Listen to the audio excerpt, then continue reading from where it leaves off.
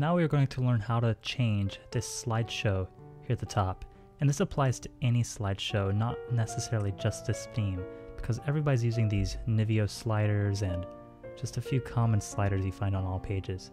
Now, the main problem I find in people that are making these is they just don't have good aesthetics as to the dimensions that you need to use. So let's go into the back end and see how this one in particular is going to be set up.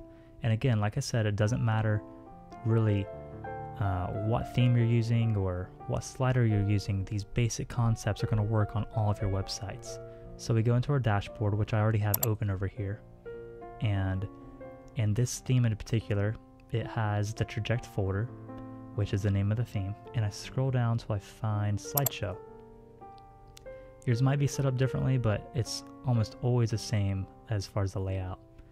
And now I'm going to look at the style. Yeah, Niveo is a very popular one, and I'm using their default. I'm not sure really what this person is using for it. You can always go into the source code and look at the back end here to see how that slider is set up. But honestly, I don't care. So we go over to the slideshow and we go down here, and the cool thing about this one, I already have a few slides put in for you, and I just don't like how they look. This is an affiliate page, and that's actually the sliders for my main page, so we need to customize these. And it's really great to have incredible stock photography. I personally have my own stock photography library, so that really helps. So I'm going to go ahead and open that up, and I'm going to go into the stock photography library and look for a few things. Now, I really recommend that you have Photoshop or GIMP Shop, GIMP, any really high-end photo editing software, and you also have some nice stock photography. So I'm going to go in and look at the new material, and since I am the owner of this, I have a lot more material than most people have on it. But there are some great open source stock photography out there. You can type in royalty-free, if I can type royalty-free stock photos, and there's two different types of stock photos. There's places like iStock or even my company, OpenVase, that we actually sell these stock photos to designers like you. And it's actually pretty cheap. Look how nice that looks. It really makes a big difference. My photos are just really high end, and you want to have photos like that. But you can also just find a few free ones. You can go to Flickr, for example, flickr.com, and you can also look for photos over there. Now, I know you're interested in learning how to put this slider together, but if you don't have nice photos, I don't really want to see your slider out there. I see so many web designers, they have nice themes and horrible photos in them. So do all of us a favor and come here and find some nice photos. You can somehow find community Creative Commons stuff right here on Flickr. Let's look for it. There's a tool called Creative Commons 3.0. And Creative Commons 3.0 means that you're allowed to share it and use it commercially even, as long as you give the person credit. So somewhere in your credit of your website, you'll have to give these people credit for their photo. And then I'm going to type in Flickr, because I don't know their exact link for their Creative Commons. Here we go, free pictures. Now look at that, that's really nice stuff. And you'll definitely find, I mean, they have thousands on here that are free. And this is just one of the many places you can go to find Creative Commons stuff. And you want to make sure that you have the right type of Creative Commons. There's many different types. And there's some people that they'll allow you to share their photo as long as your website is also free. So if you have a commercial product, you want to make sure it's only the 3.0 Creative Commons. Okay, so going back, let's assume that you do have some nice photos that you want to put in on there. I'm going to search for mine pretty quickly. This is a business portion of my site, so I'm going to search for a few business photos. And I also have a business fitness site, therefore I don't want just normal stock. Like if you look at some of these pictures, he just doesn't look like he works out very much, so I don't want to put him on here. And these people, yeah, they don't work out so much either. They're more corporate. Maybe something like that. That might work. So since I own this already, I'm going to go ahead and download a full high-end resolution copy. At the same time that's downloading, I'm going to open up my Photoshop, and this works in any type of photo editing program.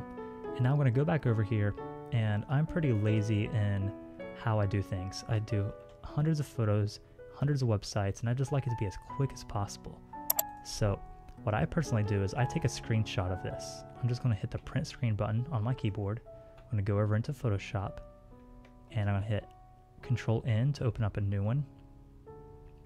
And then it automatically opens up this. Now, my width and height should be 1920 by 1080. I don't know why it says this, and maybe I copied it wrong. So I'm going to go back over here, hit my print screen button again, go back, Control N. There we go, 1920 by 1080. Sometimes that print screen button just doesn't do what you want it to. Then I press Control V and I paste that in there. Now this just shows my screenshot, exactly what we were looking at before. I'm going to maximize that, and I'm going to zoom in just on this slider here, and I want to get the exact dimensions that it is. Now hopefully you have better documentation that you can use. I have to put this on normal. Hopefully you have better documentation you can use to figure out what size your slider is going to be, but if you're just 2 or 3 pixels off, it's not that big of a deal.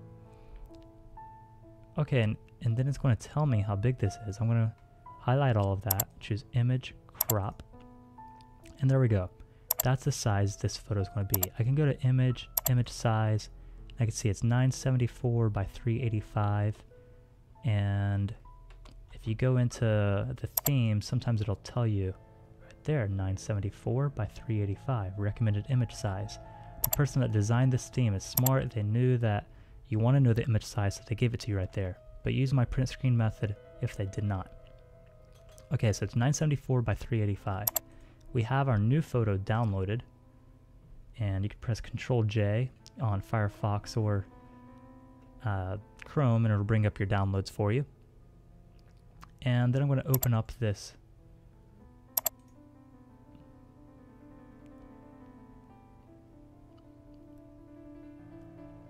I'm opening up this picture, and I'm going to right click on it and tell it to open it with Photoshop.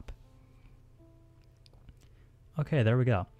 Now, since we're on the web, we don't have to worry about quality so much. This picture is enormous. It's made for very high-end publications. So I'm going to press Control 0, if I can find my 0 button. Well, maybe not. I'm going to just go down here and type in 100. And there you go. You see how big this photo is. It's just enormous. So I'm going to zoom back out, and 2 things. You could either take this and copy it and go back over on your other layer and paste it in there. And now you see it's just huge. You can drag it around, see what you might want. That might be a cool image to put on the front page. Or you can drag it and resize it. Always hold down Shift while you drag to maintain your aspect ratio of your photos.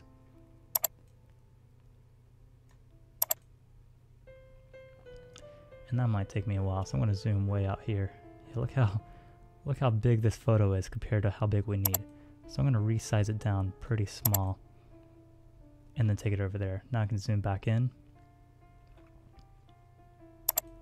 And you never know, sometimes the photos work because we obviously have to resize it, but sometimes they don't. Like that won't work because we have people's heads on the bottom. So I'm going to resize this even smaller.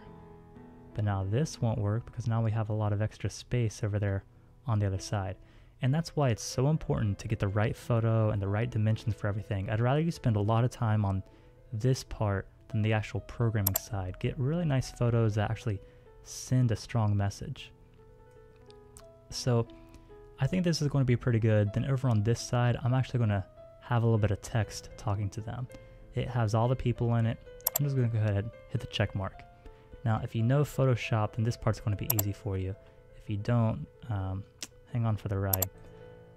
I can actually just cut this out here. You guys might get lucky on this photo. Yeah, I can cut that out. I'm going to hide this other layer. And look at that. That's actually blending pretty well. But I think I'm going to still have to do it. I see this area here. Let me zoom in on that so you can see it as well.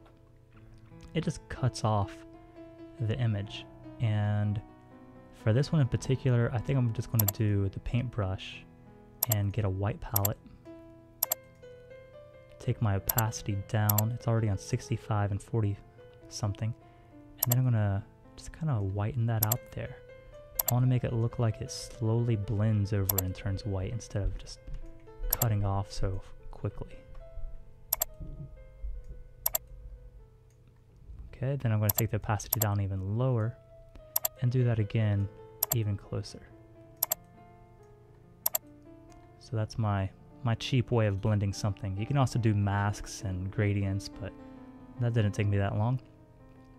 Cool, so I just know with this theme in particular, when I go back in there to look at it, this part here, it's just nice to have a photo and then a little bit of information for them to know when they click on it, what are they going to get?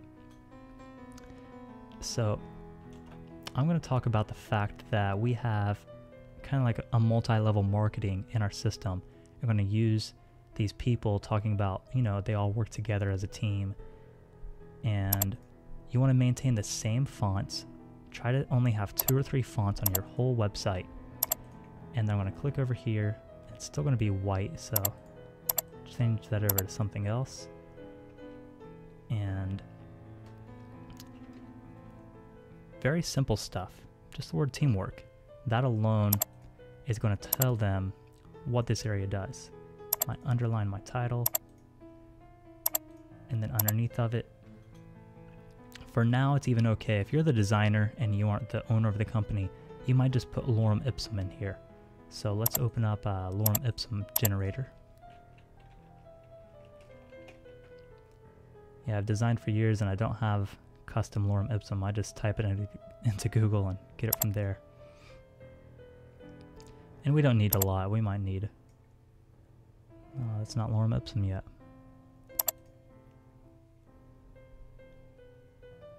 Well, that might be enough for me. I'll duplicate it twice if I need to.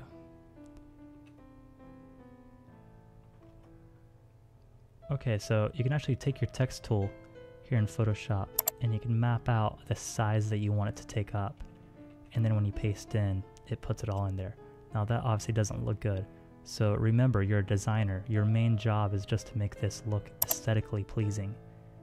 So decide if you want things all caps, if you want bolded, and spend a lot of time on just the aesthetics of everything.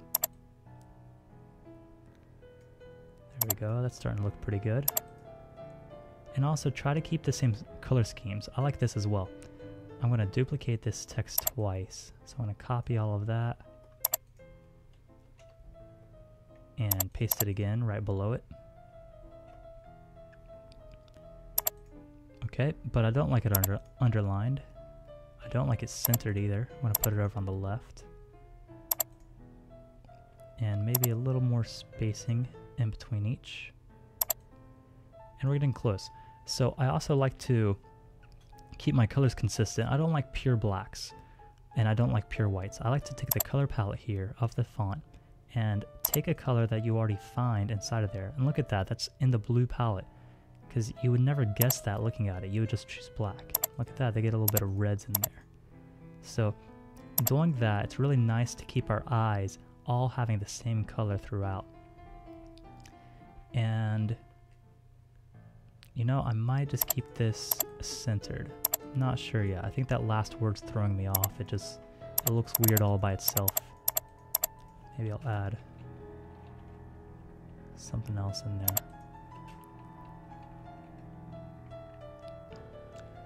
Sure, maybe that works. Okay, so let's assume you're done.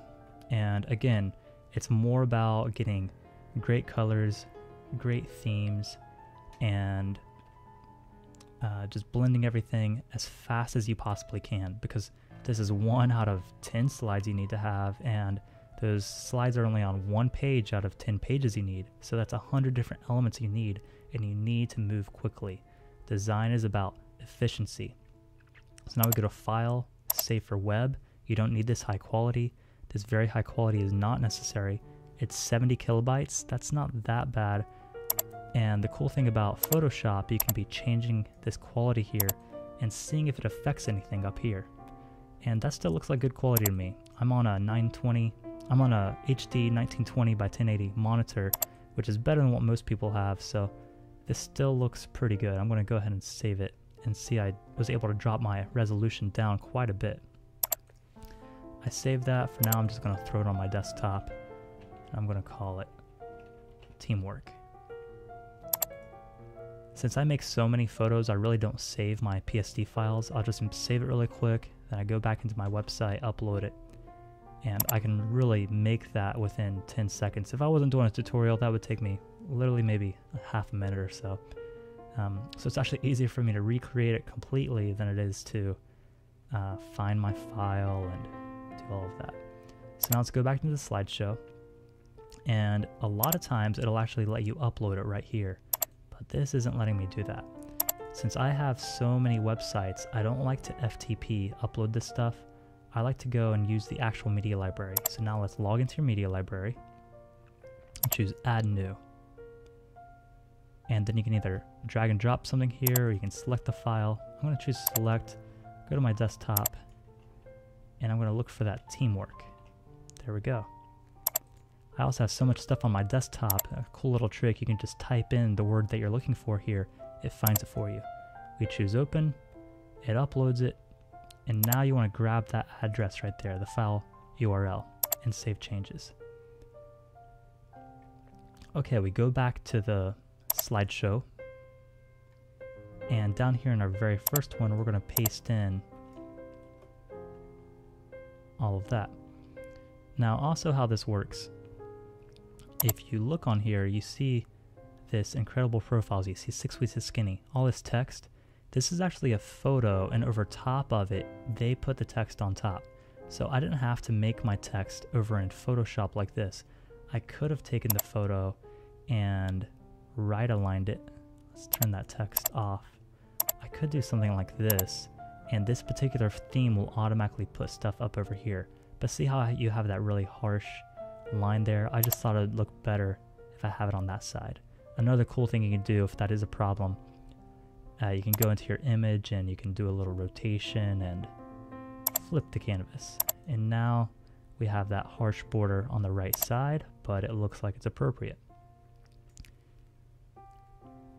Cool. And then I can actually have HTML style text on top of that. And let's go ahead and scroll through back to one of those. But it looks like that text isn't editable anyway. It looks like it's turning it into part of the photo, so I don't mind just throwing it in Photoshop, but just showing you some of the cool things you can do with it. So that's what this image title and image description text would be. And you see some of them, I just have it turned off completely. Since I put the font and text all inside, I don't need any of that here.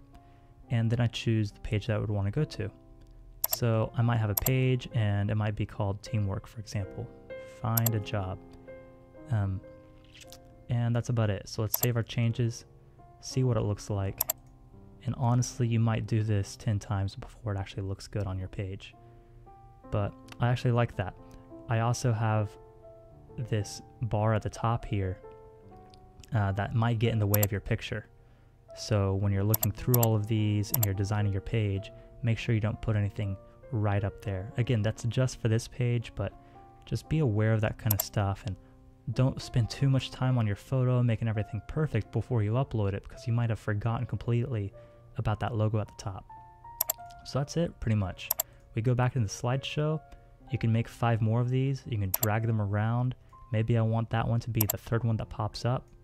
Drag it down to the third, save changes, refresh over here. And there we go, number 3. That's it, guys. Hope you guys enjoy this slide tutorial.